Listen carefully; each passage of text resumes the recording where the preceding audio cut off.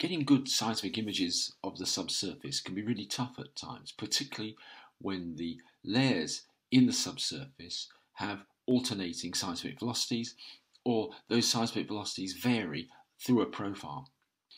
Rocks that have particularly high velocities compared to most sedimentary successions include basalts, so lavas and sills, and evaporites like halite.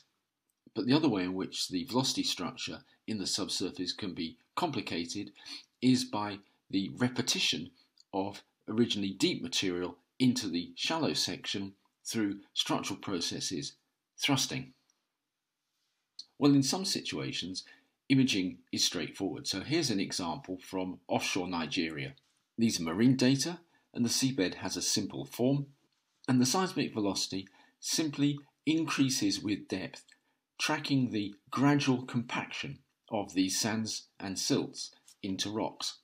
So consequently, as the rocks compact, the seismic velocity gradually increases downwards. The effect of this change in rock property downwards is to gradually absorb more seismic energy. You lose frequency content and you lose resolution as you go downwards. So if you look at the image, the top part has high resolution, and as you go down, the seismic resolution gets poorer and poorer. But this is a simple expectation where the seismic velocity increases simply down with depth. And we can represent this on a cartoon where the seismic velocity is tracked by the intensity of that green colour. But what happens if there's a higher velocity layer embedded within this general profile? Well, the types of rocks that may give rise to a high velocity layer commonly would include a thick limestone unit, or a thick layer of salt or evaporites, or igneous rocks like basalt. Well, here's an example from the Faroe-Shetland Basin, and it shows a layer in the seismic image that is thought to be a layer of basalt. Above this, there's good seismic resolution, but below, there's very poor seismic resolution. So clearly this basaltic layer is absorbing and scattering the seismic energy. Well, let's imagine that we want to image below the basalt to try and get at the rock layers and some of the structures that lie at depth. So why can't we see these on the image on the right? Well, seismic data are generally required with vertical incidence and stacked in that fashion so that the energy comes straight down and back up to a receiver that is relatively close to the source. And of course, you'll get a really bouncy, prominent reflection coming off the top of our basalt layer.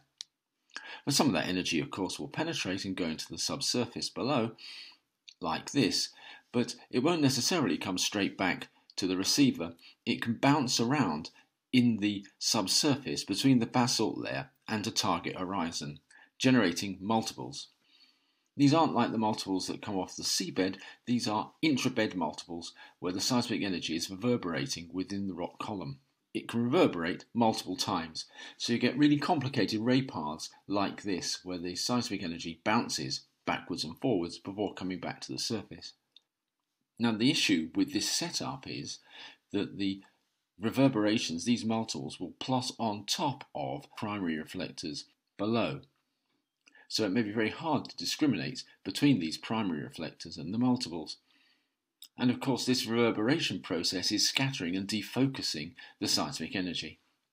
So you get a swathe where the seismic imaging is very poor. Well, what can we do about this? Well, our seismic survey includes many receivers strung out the back of our survey vessel. Let's just consider the receivers that are strung out further away from the source, so that the seismic ray path has an angle that isn't a simple narrow angle but a wide angle. This generates a different set of migration strategies for the seismic energy, provided we know or can estimate the seismic velocity of the rocks through which these rays are passing. The wide angle reflection coming off that deeper reflector in there, the multiple for that isn't going to be picked up from this ray path because it will go off beyond the streamer. That's not to say that some multiples aren't going to be picked up, but the point, of course, is that these generate different migration artifacts that can be processed. So it's possible to extract and remove the multiples more conveniently. And as a consequence, the image could be sharpened up like this. So by changing the processing, we can get a better image. But what happens when our high velocity layer varies in thickness, such as we can see in here from an image from the North Sea? In this particular case, our high velocity layer is provided by salt, and you can see that it varies in thickness. So how can this variable layer thickness distort our seismic image? Let's go back to our cartoon again, and here's our nice simple world with the seismic velocity simply increasing with depth. But let's now put in a high velocity layer, and this layer has a bump in it of a thickened zone, rather like we saw in that image just before. And beneath this high velocity material we have a target horizon. Let's see what happens as we try to image this target horizon, starting first of all on the right hand side. So our seismic energy goes down with a particular velocity, gradually increasing until it hits the high velocity zone, and then it accelerates, and then it returns to normal and reaches the target horizon. And of course repeats the same as it goes back to the Earth's surface. But let's consider the energy that's sent into the top of our dome in the middle of our image. The seismic energy will reach the top of our high velocity zone sooner than it does on the right hand side, and then it will be accelerated in the high velocity zone and then go down to the target horizon.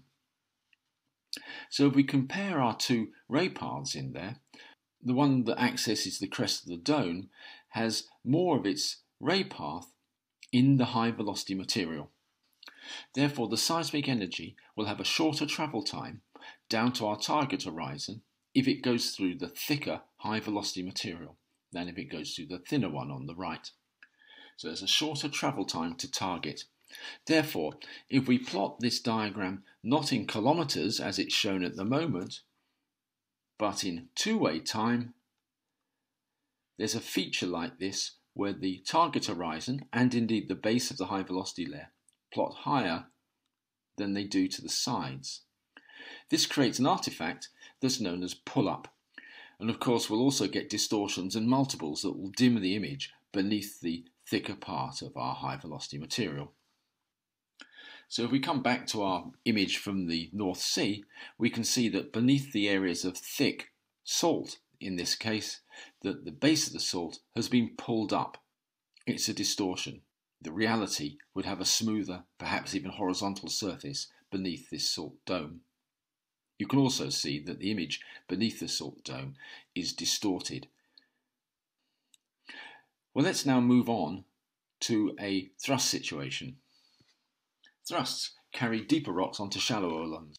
So if before thrusting the seismic velocity increased with depth, the act of thrusting is to carry higher velocity material onto shallower rocks of lower seismic velocity. So let's explore this. Let's take away the colour, and it's a line drawing of our thrust system. And now let's superimpose on this a velocity structure. The yellows have higher velocities than the green, and you can see that we've elevated a higher velocity package here on top of the green colours in the footwall. So we've got a velocity inversion, higher velocity on top of lower velocity beneath the thrust sheet. Let's just take away our line drawing to see the velocity structure, and there we have it. So what's going to be the effect of this if we come to image this profile? So again, the geometry we've been looking at has had a vertical scale in kilometres. Let's put a marker horizon on here and see what happens. So there it is in our line drawing. So if we think about how this will plot in two-way time, there'll be pull-up because the seismic travel time will be accelerated through the higher velocity thrust sheet compared to the situation out ahead of the thrust on the right. So our image will show structures in the footwall that masquerade as small fold structures beneath our thrust sheet. That's pull-up. Now, in the history of oil exploration, some of these structures had been drilled on the assumption they were real geology. And of course, they weren't there at all. And it's an artifact of the imaging that creates the fold, the pull-up. That is our geological reality. So pull-ups are bogus structures. They're an artifact of the imaging in two-way time caused by heterogeneous seismic velocity structure. Now, in our simple image that we've been looking at in our cartoon in here, there are no dramatic jumps in the seismic velocity with depth apart from that caused by the thrusting. Now, consequently, seismic images in these situations are unlikely to be greatly distorted. Yes, we'll get pull-up effects, but the geometry beneath the thrust sheet is likely to be still imaged. And we can see this manifest here in the deepwater Niger Delta. Now, these rocks here are sands, silts and muds, and the compaction state of these rocks, which will control the seismic velocity, is simply depth dependent. So consequently, the seismic velocity in here will be smoothly varying with depth, and the seismic image, therefore, is relatively simple. Compare this with this situation, which comes from onshore in the Canadian Cordillera, and you can see that, at least compared with the Niger Delta data we were just looking at, the seismic image here is pretty poor. It's quite difficult to pick thrusts and fold structures in here. And part of the problem here is also that these data are required on land, so you haven't got a smooth top surface in here. You've also got topography, which generates problems with seismic processing related to the local source receiver setup, problems generally referred to as statics.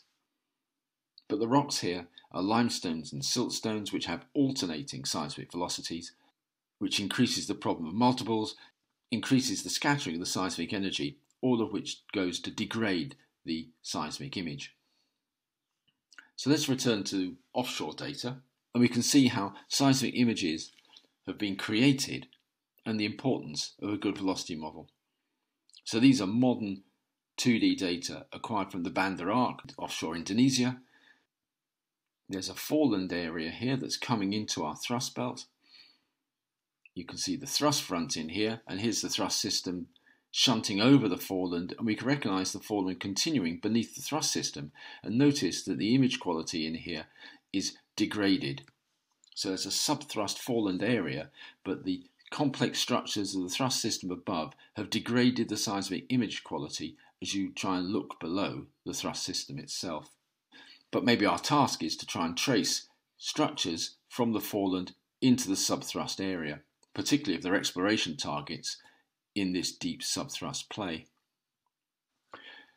Even though the image quality here beneath the thrust system isn't brilliant, this image is still really good for a thrust belt. CGG, the company that acquired these data and did the processing, spent a lot of time worrying about the seismic velocity structure so they could do better migrations. In 2012, this was their velocity model. The image that we've just seen was based on this seismic velocity model, which shows far more heterogeneity, far more complexity, which makes it easier to place the seismic energy back in the places from which it came from. In other words, to make a better migration to this sort of image. So that shows the importance of having a good understanding of the seismic velocity in order to make a good migration and consequently generate a good image. But onshore data are really problematic because of these static issues, and in many continental thrust systems, the rocks are not simply sandstones and shales, but include limestones and shales and alternations of seismic velocity with depth. In the core of this anticline here, you might expect to have a complicated structure, all of which will scatter the seismic energy. So if the desire is to have a good crisp image of the structures in the core of this fold, we'll need to get involved with rather complicated migration of the seismic data and a good idea of the seismic velocity. Now the catch, of course, is to get a good idea of the seismic velocity, we have to understand the geology. So you need to iterate between the geological interpretation, the creation of a velocity model, and then generate a new seismic image on the basis of that new velocity model and the remigrated seismic records. So a brief look at the issues of heterogeneous seismic velocities and the problems in creating good seismic images in those situations. High velocity layers commonly produced as a result of having basalt or salt within the rock sequence, together with the problem of mixing up velocity layers through tectonic processes, namely thrusting. In order to get a good image, we can change the way in which the seismic data are processed concentrating on wide angle rather than simple vertical incidence ray paths. The quality of the seismic migration will be enhanced by having good velocity models, but to get those velocity models we need to iterate between geological interpretation and seismic processing. And of course, we can design our seismic experiments to acquire data, for example, changing the frequency content of our seismic sources and changing the layout of sources and receivers to increase the opportunities for wide-angle reflections. These issues are very much at the forefront of modern research into seismic reflection imaging.